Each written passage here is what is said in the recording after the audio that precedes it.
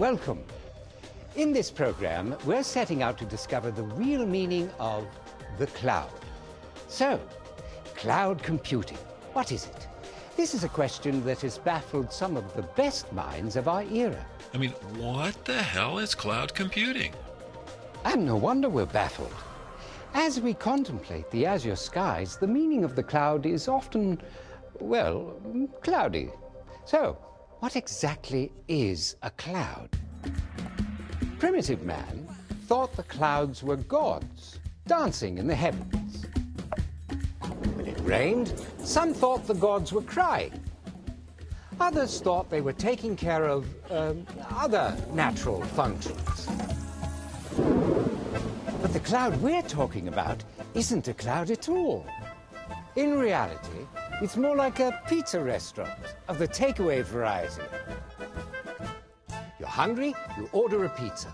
You don't have the time or the ingredients or even a kitchen to make one. So, you use a dumb device, and I mean that in a good way, to order pizza. In the cloud, this is how you order information.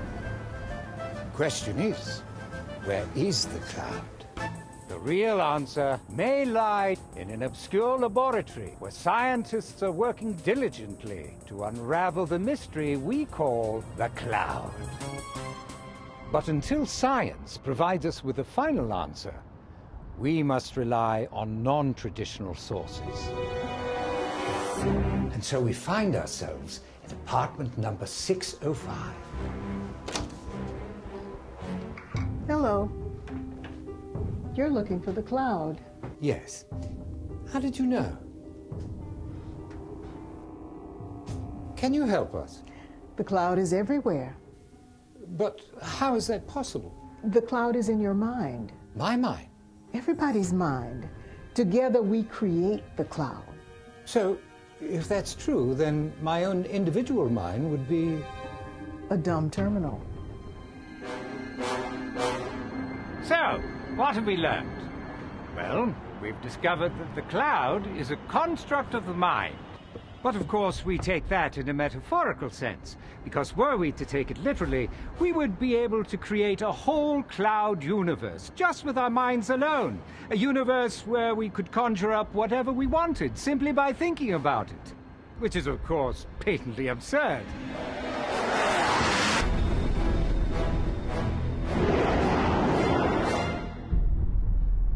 So, in essence, the cloud is a collective power of vast resources, from software and servers to dumb terminals.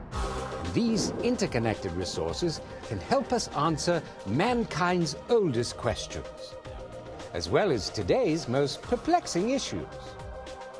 The cloud exists both here and here.